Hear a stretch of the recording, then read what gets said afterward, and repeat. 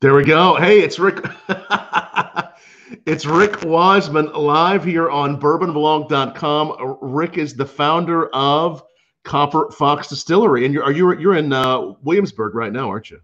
I am. I was in Sperryville today, but I'll give you a little quick spin around the room. It's always such an exciting place to be, and we love being. I like the fact that you have two locations. I mean, some distilleries only have one location. You have two, which is pretty exciting. It is. It is. I think we're ready for three, but don't tell my wife. Tell her not to watch this. She won't know. Where would your third one be? Do you know where your third one would be? I can't say, but it'll be fun. Would it be someplace in Virginia? I'm going to just leave that completely up to the whiskey gods right now, but it's going to be a fun. But we still have a little to digest here, so trying to get my handle on this camera action here. No, you're doing great. You're doing great. We can definitely see. So I guess show us around a little bit, and then you and I'll taste some of the whiskey together and tell us a little about. I think a lot of people know about your whiskey, but for those that don't, you were really one of the first in the craft spirits revolution, and among the first to make American single malt in this era, right? I mean, you were one of the first. I guess so. Yeah. The Fritz Maytag had a single malt rye out, and the guy McCarthy's really nice was buying malt from Scotland, but our idea was a little bit different. I just had this lightning bolt hit me, and we decided to. I wanted to malt our own barley and use fruitwood smoke rather than peat smoke. Yeah, and that was the genesis. I was just like, yeah, that makes sense. Someone should do it, and I wanted to try whiskey that was made that way. And when I went to buy it, it was non-existent. So I was just at a point in my life, everything kind of came together. I went to Scotland, told them what I was thinking about doing, and then I was just, why don't you guys do it? And they're like, oh, no, lad, you got to do it. And I'm like, oh, Jesus, really? So they gave me an internship, and I went there and learned how they malted and smoked the malt at Bowmore, and came back and set up a little copycat miniature malt facility in Sperryville, Virginia, that we started smoking malt with applewood and cherrywood and experimenting with the smoke levels and the fruitwood, and here we are. So I'm starting. Hey, it's your show, and I don't want to take the lead here or anything. Please do. But can we have a sip of whiskey? Let's have a sip. All right. I'm starting with the original single malt. All right, that's what I poured too.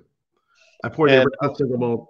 This is such unique stuff, and one of the most distinct flavor profiles on any whiskey. I mean, this is one of these that you would never not know what it is. I would always know this if somebody handed it to me. It's beautiful stuff.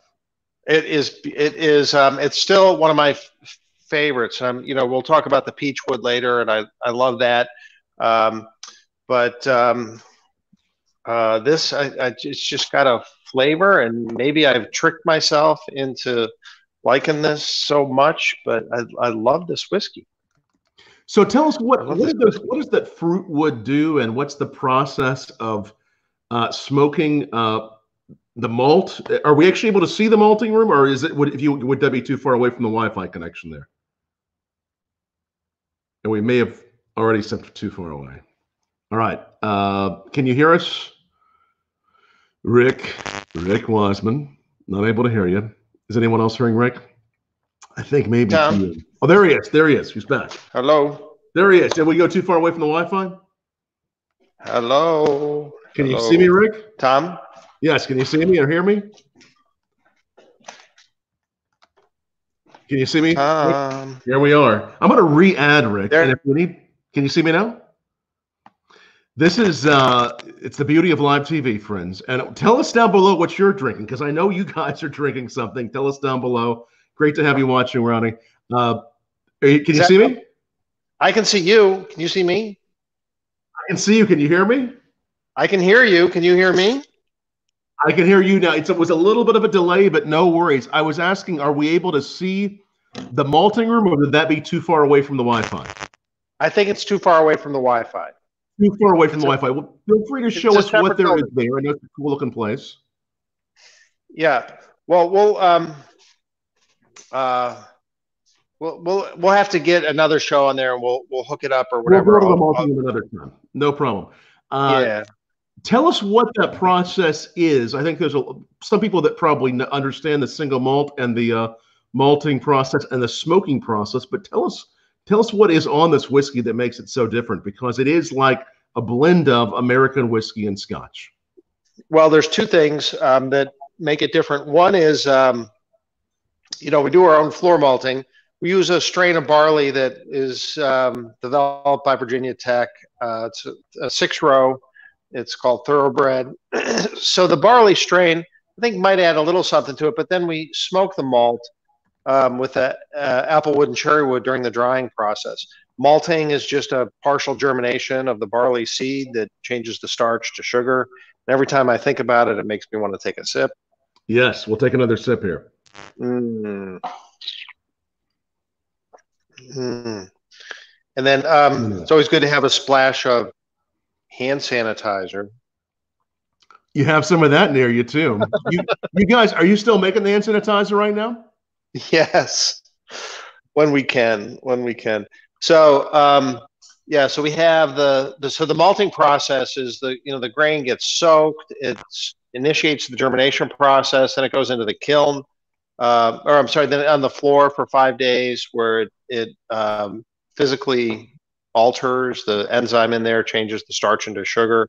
When the sugar is maximized, we want to stop the development of the germination process, preserve the enzyme. So we want kind of a low heat, below 200 degrees to dry out the grain.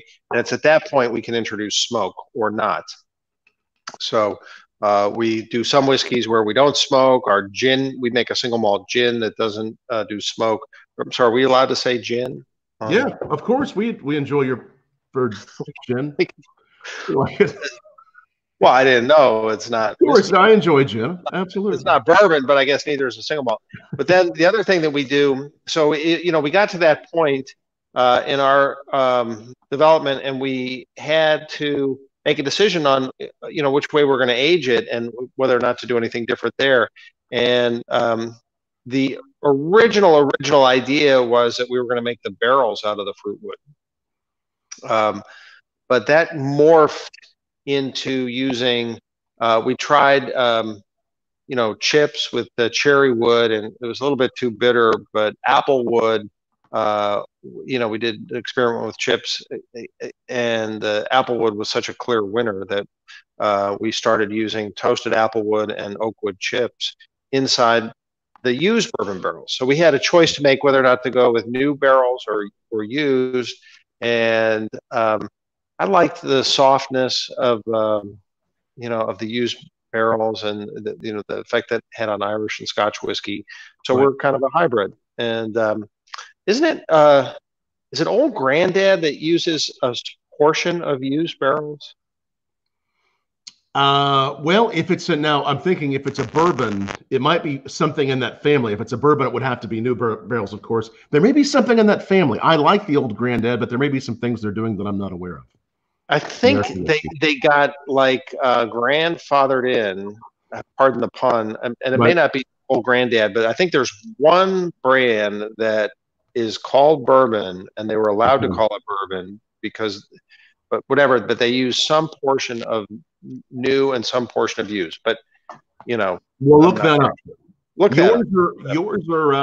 Yours are a mix then. No, ours are all used. Yours are always used. Okay, because you thought about the fruit wood. Yours are used. Right.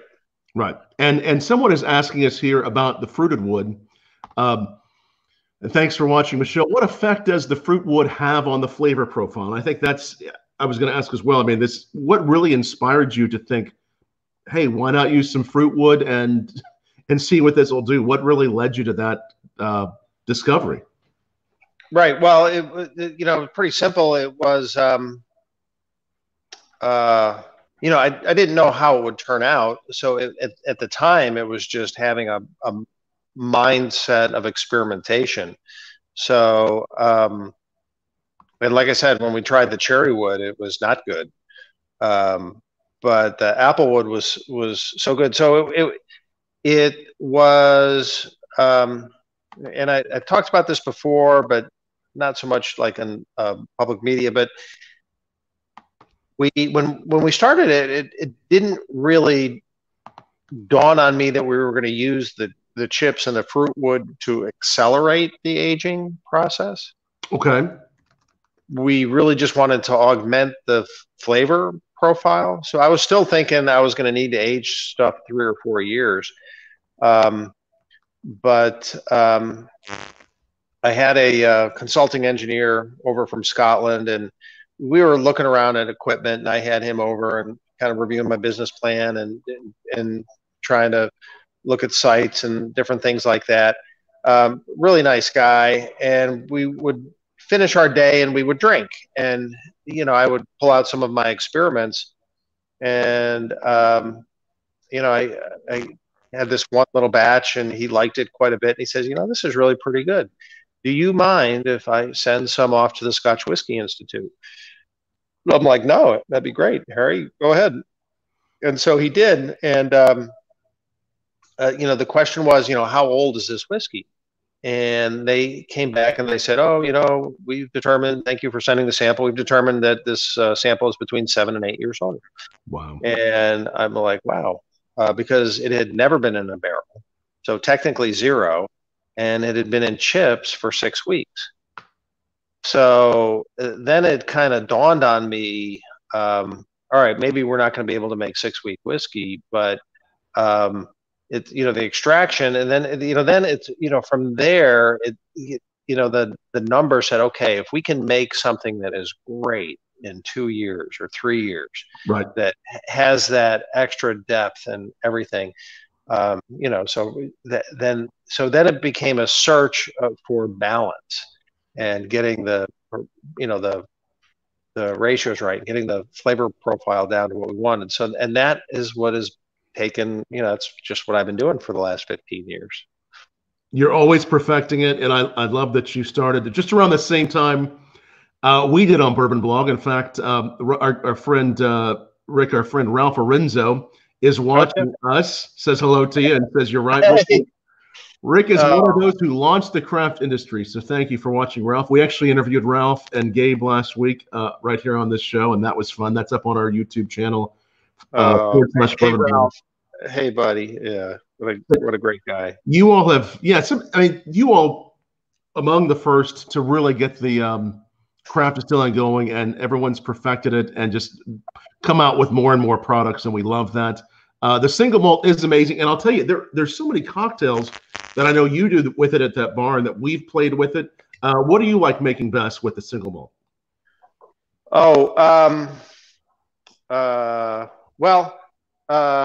We do a Rick's Roy, which is kind of a Manhattan take, a little bit of sweet vermouth, but my good friend John Arroyo is a master mixologist, but whatever, he added just a little bit of Benedictine. Right. So the sweet vermouth, a little bit of Benedictine, and I'm not sure what bitters he's using, but it's just a great cocktail and one of my favorites. So the chartreuse plays really well with the smoke as well. If you wanted to use that instead of the Benedictine, that's really good. Anything that would be, and I would say anything that would be any American whiskey cocktail, even a Sazerac, an old fashioned, or you're looking at Scotch cocktails, doing Blood and Sands. I mean, this would really be a good replacement for a lot of Scotch cocktails too. I mean, it really works nicely. I know. Well, I was thinking about making a Manhattan later with the rye whiskey, but nice.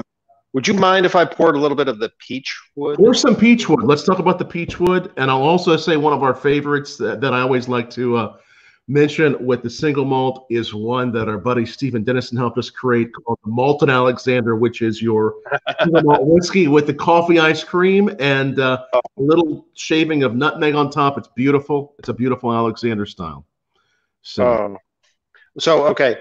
So I got the peachwood right now, and the thing is, so we got a hold of, for whatever 10 years we've been using apple wood and cherry wood, Right. and locally in Virginia we got a hold of a peach orchard that had been taken out. So all these old peach trees, and so what happens when they're at the end of their useful life, whatever, they kind of pull them up by the roots and they plant new trees, and so they put them all in a big pile. And on a snowy day when there's not a fire hazard or whatever, and the snow's covering the ground, they have a great big fire. And we were like, hey, could we, before you burn those, could we just try some of that? And so we got some of these, the hearts of these old peach trees. And it was the most fragrant Wow. wood. It was really, really unique. So, of course, we malted barley with it. And then we said, well, we got to try the peachwood aging. So we did some experiments with chips and jars, and the peachwood was really good. So we got the balance down. So we went down the path. So we do 100% malted barley with this peachwood smoke, and then peachwood and oak chip aged in used bourbon barrels. And that's the Copper Fox peachwood. The peachwood. And peachwood. And all we're saying is give peach a chance. Sounds familiar. We may break into a song in a little while. The peach wood. No, it's such lovely stuff. Is does the way the fruit tastes, is that going to make an impact on the way that wood will influence both on the smoke and on those barrel chips for the advanced maturation, or is there some semblance of that wood? How do you go about figuring that out? Well, okay, so I would go back to the original way we did with the apple wood. Right. It's not like you that I'm so smart that I figured out exactly how it was going to taste before we did it. What we did is we tried it and see if we liked it. Right. So if something is highly fragrant and aromatic in the burning, then it's got a chance, and then you try it, and then either it tastes good or it doesn't. So, the peachwood, we weren't really sure, and you never know how much to make something like this. You're rolling the dice with the business and the resources that are limited. But the peach we made a good bit of, and felt it was going to be as soft, and it's really, really nice. So we do have a lot of this going to export. So this is going to around the world, a little bit to Australia, and I think California wanted some recently, and I think we have a little bit to give to them, but a lot's going to Israel and Lebanon. And it's important that we make a chance that there can be, peach in the Middle East in our lifetime. And I think it's probably helping. Have you heard reports back that this is giving them a chance? That's it. Get a peach in the Middle East. Hey, whiskey unites, man. We know that whiskey unites people, and you've done a good job uniting so many good people. And I think also what you've done has been not only in craft distilling, but just an innovation. I mean, there's a lot of brands that'll just start a whiskey and say, this is a good whiskey. But from the beginning, the very first products you created were innovative and really allowed the flavors to speak from the wood, the barrel. How do you, in general, just looking at how craft distilling has grown the last 15 years, what do you think? Where are we at, and what do we have to look forward to when it comes to craft distilling?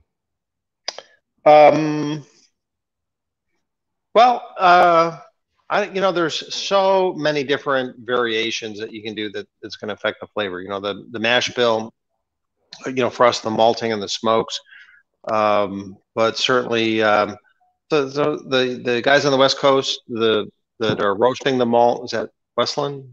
Yes. Really nice job with that stuff. Ralph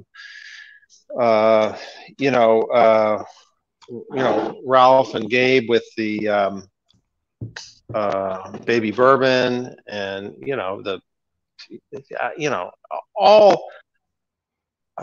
I don't know. There's a lot of good stuff out there. There really is. And there's a lot of people making bourbon, and we couldn't help but make some. And finally, I think we have some that's going to be 4 years old. I think it was actually 4 years old last month. We're just waiting on the label approval. Wow. We'll have a limited amount of bourbon, but we wanted to do, our influence. So we used actually some of the Peachwood smoked malt as 20% of the mash bill. So in your bourbon, some of that Peachwood will be in there. So there's a smoky malt, right? So we didn't use the Peachwood chips. It's in new barrels, so new white charred oaks.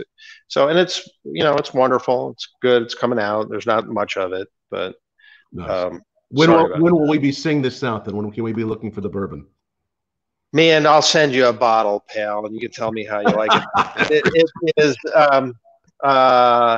I talked to the attorney today. He said the label approval should be any day. So then give me, 3 weeks to get the labels printed and mailed, and then we'll bottle it up. So it's in the next few months. It'll be on the shelves in limited states and places where you already are. It'll be in your bar and at the distillery. It will not be on. You gotta come find me because it'll be gone. There's had people clamoring for this stuff. Yeah. So. Cool. I can't wait to try it. Everything you've done. I mean, and the gin too. We love the gin you do. The gin you do is amazing. The rye whiskey. You've created a variety of products here the last several years, as well as being in Williamsburg since, what was that, 5-6 years ago? You went to Williamsburg. How long has that been? Like 4 years ago. It's taken forever to get this place built, but it's it's together now, and it's I don't know. You got to come see it again. So I'm gonna switch my whiskey right now, and I don't know if you have a bottle of this, but this is a fun whiskey too. All right. So, because we malt barley, but we also malt other grains. Yes. Right. So we malt rye, we malt wheat, we malt oats. So maybe you could expect some single malt oats coming from Copper Fox, or some single malt wheat. But what we do have in a bottle right now is a single malt rye. Okay. And for the rye, we used sassafras smoke. That's sassy rye. That's the sassy rye. It's the sassy rye. Single malt, 100% malted rye, smoked with sassafras, but then aged in used bourbon barrels with applewood and oakwood chips. So we didn't use this sassafras in the aging process. But and what's that sassafras do then? What's it do to the flavor? If you could combine cream soda and silk pajamas. And just put those silk pajamas in the barrel for a few years, right? That's right. That's right. This is no, it is. I really do enjoy the sassy rye. The sassy rye is very, very unique. That's the newest one you're doing, right? As far as your releases, is that the newest one? Well, I think it is. Except the cognac rye. You have a bottle of the cognac there, right? I have some of the port style right here. Okay. I love the port style. And the cognac was that a distillery only release? Yes. Nice, very nice. And again, if you all have any questions for Rick Wasmund himself, ask them down below, and tell us down below what you're drinking, or tweet back to us and tell us. Share this video, like it. Is anyone drinking Copper Fox but you and I? I hope they are. Let's see. I'm going to have them tell us down below. I'm okay if not. It's not like we're so widely distributed that it would be even readily available if you wanted to. I understand. We're working on it. If they're not drinking it right now, definitely the best place to. You have a product locator on your website if they're wanting to find your products. Kind of. You can Google them. I know there's places you can order it online. Yeah, there are. It's on the website. There's if you enter your space, there is if it's possible to be shipped there, we have a store that'll ship it. Yep. It's great whiskey, and for anyone who loves single malt whiskeys, American malt whiskeys, bourbon, scotches, it's a little blend of everything plus something else. I've always said there's just something that's just so unique about this. When I've used it at tastings for our Why Whiskey educational series, people have always just had such interesting comments, and the tasting notes that they come back to us with. There's always something new about what we're finding in this whiskey. There's always a new element. There's hints of the campfire. It's very complimentary with a cigar. It's there's so much interesting stuff going on. I'm going to put your website up there too, just so everybody can see it. CopperFoxDistillery.com. Go to CopperFoxDistillery.com, and also, if you're watching us tonight, make sure you come back. Usually, we're here at 8 p.m. on Eastern time. We do try to keep the website updated every day to tell you, but usually it's 8 p.m. Eastern time. Best place to find us is where you're watching us now, or bourbonblog.com/live. And it's just really a pleasure to have my good friend Rick Wasmund on here, and glad that you all are watching us too. Do we want to try this? What do we want to try next? You're trying the sassafras. I'm going to pour a little the port barrel finish, actually. Yeah, let's do that. Let's the port. And you can talk to us about the cognac as well, and we'll taste through these. Now, you were making, or you still are making some of the hand sanitizer, right?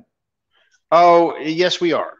Yes, we are. Jesus, the demand. Oh my God. I wish I could sell whiskey as fast as hand sanitizer, but you know how it's pretty popular. It's crazy times. It's crazy times. Yeah. I mean, it's like, you go into Home Depot and half the people have masks, half don't. You don't know what to do, trying to keep the family safe. And, my mom's 83 and, I don't want to bring any crap home to her, and, the kids and school. And it's just,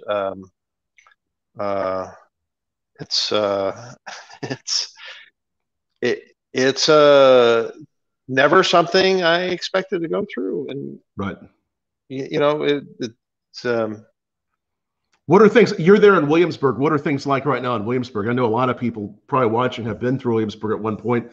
Big for tourism, obviously a lot of great restaurants and bars. What do things look like, or is anything reopening, or what's it like?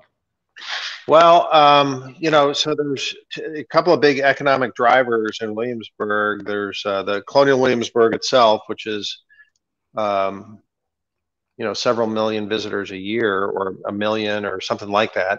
And then Busch Gardens, which is, they get 20,000 people there a day. Right. They're, water country, they're all closed. Right. So the streets are quiet, restaurants are, doing what they can. It's right. We've closed our tasting room, but we have the curbside pickup, and the distribution sales are good, but that was only 40% of our business. Most of our business was in store here. So sanitizer has helped. We've had to let a couple people go, and that's sad, but we're looking at the ability of reopening, but now we got to ramp up. It's like all of a sudden, it's just like, are we ready, and are we safe? I don't want to open before everyone's comfortable and feels good. The good part is in that both locations, we've got this huge amount of outdoor space, so we can spread people out, but everyone's got to come in for a drink. Right. So I don't know. It's crazy. Yes, no, it really is. And that is such an important, I know tourism is obviously so important to what you do, and visitors to the distillery, but also for Williamsburg. So we certainly hope things will be better there as well as everywhere. So you have the port style finished rye. I do too. We're gonna. Oh my God, that is so lovely. Just even on the nose, that the way that the tannins are coming through from the barrel, and it's a really deep. It's a deep. How long do you finish this for? I think there's like two. It's our regular rye, which is 3 years old, and it's another 2 years in a port barrel. This is a long time in a barrel. In a secondary barrel. This is really long. I guess, yeah, because we're too stupid to take it out real quick. But that 2 years really has made it what it is. This is such a beautiful, deep finish. I love the depth on it. I love the complexity. It doesn't feel overdone, but it feels velvety. It has this great mouthfeel. Really nice. Such a nice whiskey. Now, is this one that we can find outside of the distillery, or is it distillery release? How do we find this one? Well, I think it's around. I think it's in Kentucky, Kentucky, and it's probably in Indiana, but not so much out west. It did make it to Australia. Australia bought everything. So you really have a following in Australia. I guess, yeah. It's good. Those people are just so nice. They really are, and they like good whiskey. Yeah. They really do. So, yeah, we're thankful for that, and I think we'll be doing some online stuff with them later in like June or something like that, June, July. But it's gets back to this whole thing, the whole world. But thank God for technology, right? I can see your face, and we can talk, and we can have a drink, and everybody else. I know you have a lot of followers, and you are very kind to Copper Fox and me, and I really appreciate that. But I hope that I don't even know to hope that we all get back to normal. Is maybe we go beyond normal. Maybe we go to just hanging with people that are really important to us. And I like that. And thinking about how we spend our time and who we're with. Right. And it's I don't know. I like the word beyond. We've heard about this new normal people have mentioned, but I like your term beyond normal. I think that could look like something even better than a new normal. I know. But I'll tell you one thing that is still good is a Manhattan with the rye whiskey. Yes, yes, it is. And I'm making one, but I'm trying to do it with one hand because I'm holding this. You can lay the camera down if you need to. We can kind of watch you make it. There we go. We can just know that's what Rick Wasmund is making back there. One of his famous. Because I couldn't open my Angostura with one hand. Famous Manhattans, and again, Rick Wasmund, Copper Fox Distillery, one of my favorite guys in the business, making such interesting whiskey. It's one of those things. There's whiskeys and there's interesting whiskeys that have such flavor, such personality, and just like the man himself, your whiskey has personality, depth. It's something just so unique. Depth, and it's not boring, Tom. I know it's interesting whiskey. Is that the worst? You don't want to be boring, and you know that because you're not. You're the when you look at the thesaurus, and the antonyms. Yes, there's boring, and then the antonyms. I think it's like the third or fourth listing is Tom Fisher. I'm glad I'm there on that page. Thank you, Rick. That little drop of whiskey is on that page from drinking and looking it up. Right? That's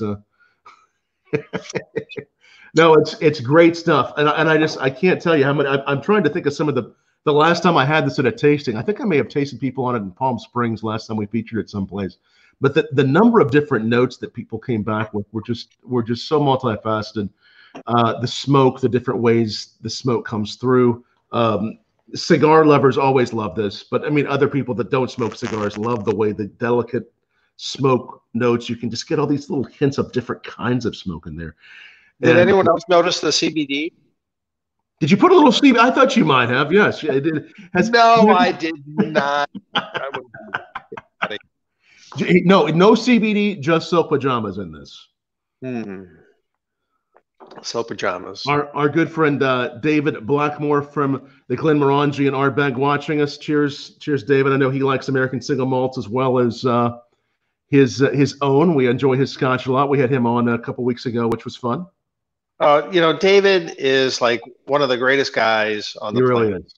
And hey, David, how are you, buddy? It's fun to see. It's fun to see what's happened. With the growth of all whiskey categories, Scotch and American, but we really have seen such a growth in American single malts. I mean, that's a really fast-growing category, and so many great brands are doing it. You being one of the very first that I know of. What do you think about finally, I think the market is it always has liked it, but we're seeing more distilleries doing it. What do you think about that? Just the growth of it. The growth of what? The single malt? Just the American single malt category. I mean, we're seeing more and more distilleries doing it, right? Well, yeah, because they tried Copper Fox and they're saying, God, if this idiot can do it, They knew, you know. they knew they could. Oh man, that's great. So how's the Manhattan? Well, it's let's see if I can get it. And, ooh, well, I'm not. I think is Rick. I think Rick kind of. Are you there, Rick? Can you see me? He may have gone away from the Wi-Fi signal again. Let's see. Okay, I'm waiting.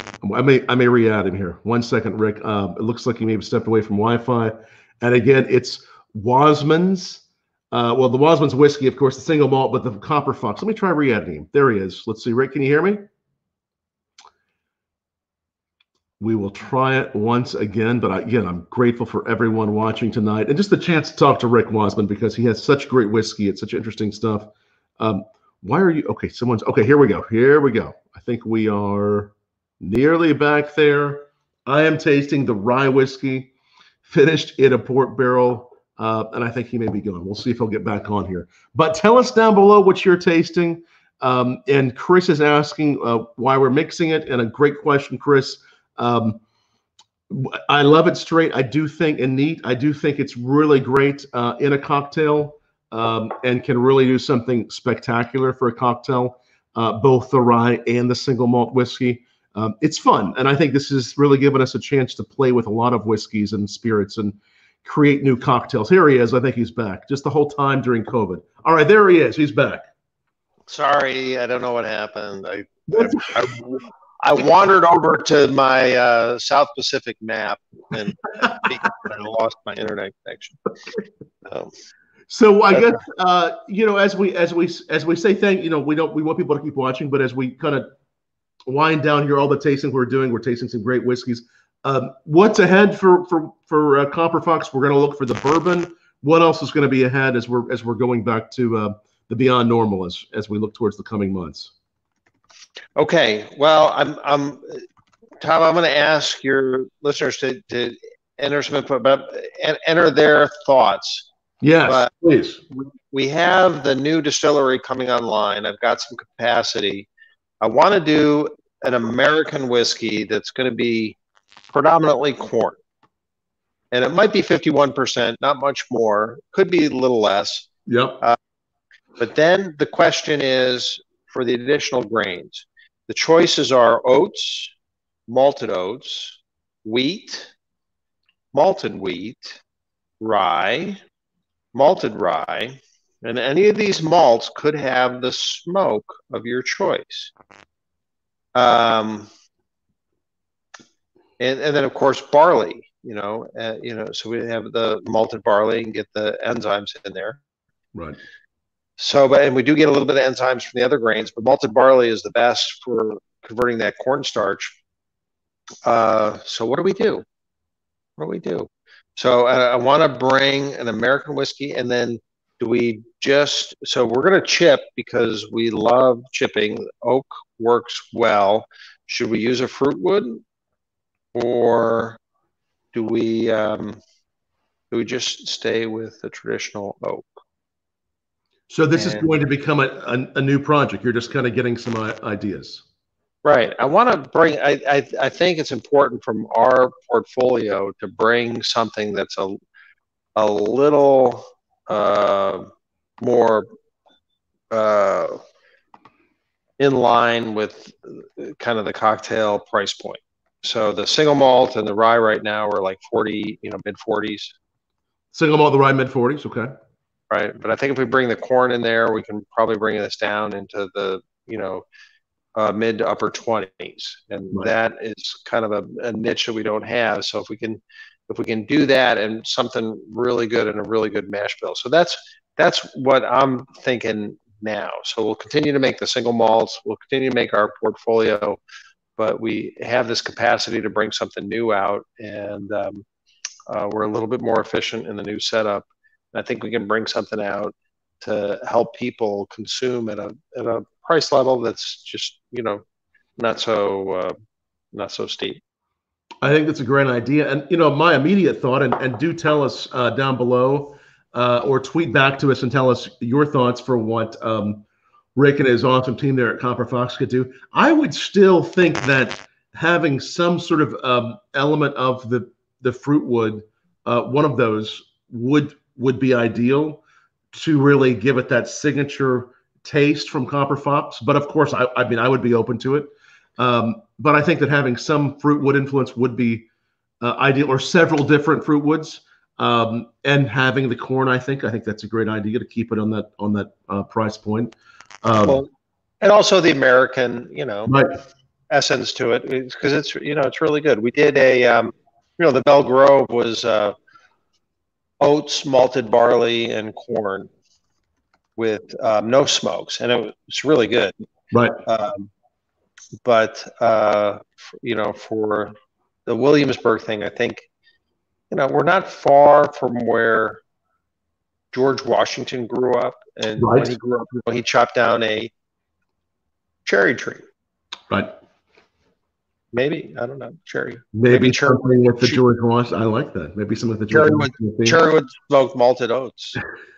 That could work as part of the mash bill, but not as the whole thing, So and that's what we're trying to do, is add these subtle levels of complexity and flavor in there to make something interesting. So I mean, that's the level of thinking where I'm at right now, is to play around with the subtle variations, not trying to hammer someone with like 100% malted oat whiskey. Although that's not a bad idea. All right, someone just suggested, Aaron watching us on YouTube, 50 state malt, different small farms malts from every state. There's an idea. They don't malt in Hawaii, Aaron. What are you talking about, man? Maybe just the states they malt in, but interesting. That could be an interesting combination. Right? And they don't malt in Florida. They can barely vote. No, we appreciate you watching, Aaron. I think that could eventually be a multi-state project. Could be interesting. Someone asked, also watching us on Facebook, Frank, you mentioned wheat versus malted wheat. What does malting do for the flavor profile? Yeah, okay, that's a great thing. What the malting process really softens the flavor, and by that I mean when you're using the grain itself and you grind it into flour and you put that in a mash bill, it's got a strong flavor, and there's a conversion that has to take place for that to be effective. And that's done via an enzyme. But when you do that same conversion in the malting process, it really softens the flavor. Right. So where with a wheat or a rye that's unmalted, you get like the rye is a little spicy. The wheat would be a little bit more grassy. By malting it, it smooths and softens in a good way the grain. It's the same thing with the malted barley. You know what I'm saying, Tom? Yeah. Oh, yeah. And I love the fact that the fruit wood does hit this twice. It hits it in the smoking and also in the barrel. And those two places, like you do the apple, the cherry wood, those are affecting the flavors in different ways, right? Hitting it two times. Yeah. Yeah, absolutely. Yeah. And I will devote another show to the relative effects of the chips versus the smoking. Awesome stuff, man. I really always enjoy chatting with you, and I've learned so much from you. And I think the whiskeys allow us, especially when we can taste one of your whiskeys in a lineup of other whiskeys, both Scotches and American whiskeys, it can really showcase just how unique the flavor profile is, what the smoking process, the malting, everything that you've done has done for the whiskey world. I definitely encourage, if you all are watching this and you haven't tried any of the Copper Fox whiskeys, try them out. These are just such special whiskeys for the country. Oh, Thanks, buddy. It's true. It's very true. Rick Wasmund, Copper Fox Distillery. Tell your family, your mom, your wife, the kids, everybody. We said hello. It's just so great to see you, and we're really looking forward to seeing you again here in the future. Hopefully, not too long from now when all this is over. We'd love to come see you guys again. Yeah, that would be. Let's make it happen. It will happen. It's coming back. It's coming back. I don't know exactly when, but we'll be safe about it. But we will be together in person, bending an elbow, and you're going to try some great whiskeys when you come here next. I look forward to that, and hopefully everybody watching will look forward to having a whiskey with you too. And if you have any questions at all you want to shoot me, always feel free to drop me a line at tom@bourbonblog.com. And I am hosting some virtual tastings now too. So if your business, your company, your friends, you want to get on and do something like this and do a virtual tasting, I'm hosting virtual tastings. Drop me a line and we can make that happen as well. We got to find some way of bringing everybody together over a glass of whiskey, right, Rick? That's a fantastic idea. Yeah, I'll call you on that because I think I have a couple of. We can get you hooked up there. I like it, man. It's great to see you, Rick. Thanks everybody for watching us tonight on Bourbon Blog Live. Come back tomorrow. Tomorrow I'll have my my friend Kerry Bringle, famous barbecue pit master in Nashville, Tennessee. He has his own Tennessee bourbon, Tennessee straight bourbon. Watch us there tomorrow live. Kerry Bringle tomorrow? You know Kerry Bringle? Yeah. What time? 8 p.m. Eastern. Watch Kerry and me. We'll be talking. God, you got to watch that. Oh, it's crazy fun. Kerry's a good time. All right. Peach to the Middle East. Peach to the Middle East, buddy. Cheers.